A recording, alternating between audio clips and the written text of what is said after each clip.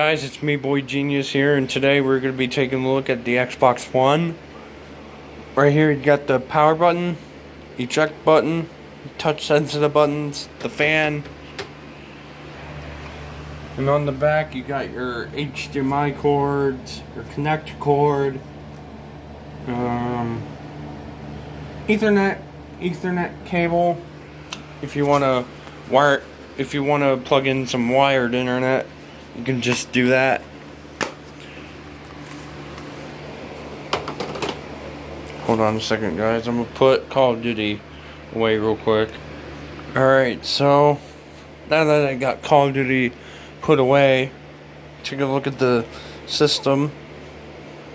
You got the Xbox button, touch sensitive, eject button, Blu-ray disc, reader. This is what the controller looks like. This is just a aftermarket wire controller, but that's not the original controller. Alright, so here's the controller. This is the white controller.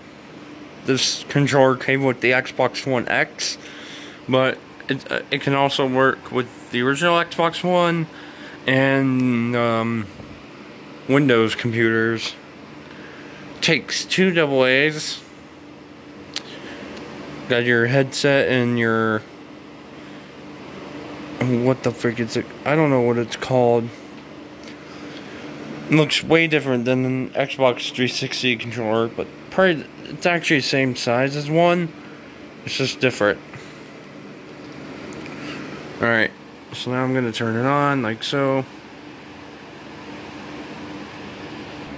Alright guys, so here is what the home screen looks like.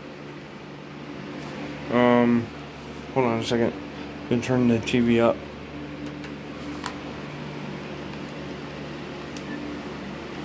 Sign into my account. It says, "Hi Jared." Now this is where your game, the last app you use will appear, followed by the second one you use, third one, fourth one, the fifth one, and the last two. Pretty easy to get to where you want, or you can just go hit the Xbox Live or Xbox Guide, go to My Games and Apps, and then just just go through here to get to your games. Go down to apps to get to your apps. Groups to get to what, I don't know, full library. I took a look at my own games. Some of them I uninstalled, that's why you see that download sign right next to them. In manage, I don't ever use that either. Got your friends tab. I have like about 30 or 40 friends or so. Yeah, most of these people I know in real life. So and then you got your clubs. You can go help people out, like you join games and help people out with stuff, or you just do something. Yeah.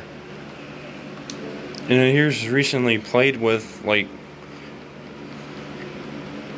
all the people you played games with. You can access their profiles through here. And if you find someone, you can type in anybody's gamer tag and then go and find them. Alright guys, I'm back. But anyways, as I just said, this is where you can look up someone. If you know their gamer tag, you just go ahead and look it up. Or suggested friends. You go find people. It finds you people that are like either mutual friends.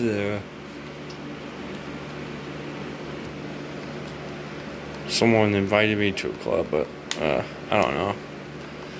And then start a party. Like you start a party just to come in here and chat people and play games with each other. Or you can go in here and look for a group. Say like you're looking for someone to help you out getting a W on Fortnite. You would just go in here and then just create the post and tell them what you want.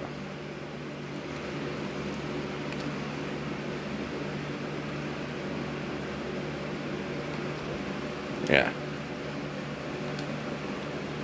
Then your achievement list, you go in here to see all your achievements from games you own. I have 2090 gamer score right here.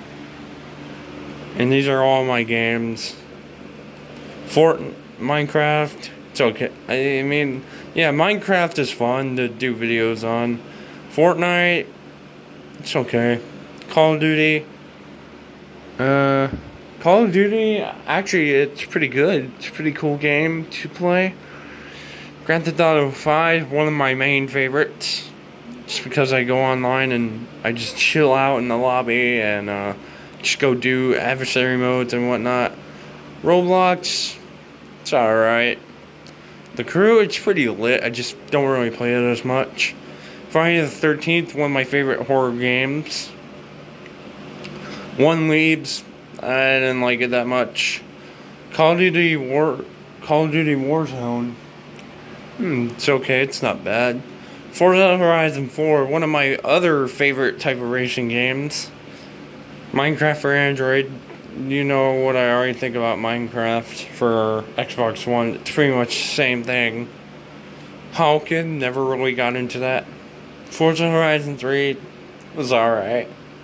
Doom, I never really played it. Frozen Freefall, I only bought this game because one of my cousins was gonna play it, but then she didn't. But other than that, I never played it. I don't really care to either. Apex Legends, I know it's one of the most popular games out there right now. I just never really played it. Same thing with Warface. Darwin Project, it's kind of like Fortnite, just a bit different. Yeah. Those are all the games I play. And then your messages, you come in here, check all your messages, you know, typical. Then capture and share, this is where you can start your live stream or capture a screenshot from inside a game or start recording. And then Xbox Assist, customize guide tabs. It's like you just do this with them, just take them and arrange them. But I like mine in the middle, just like the old times. Settings I'm really not gonna get into.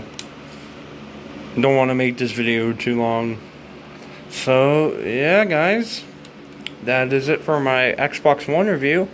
If you guys like it, please subscribe, turn on the notifications, and yeah, I'll see you guys in the next video. Bye bye.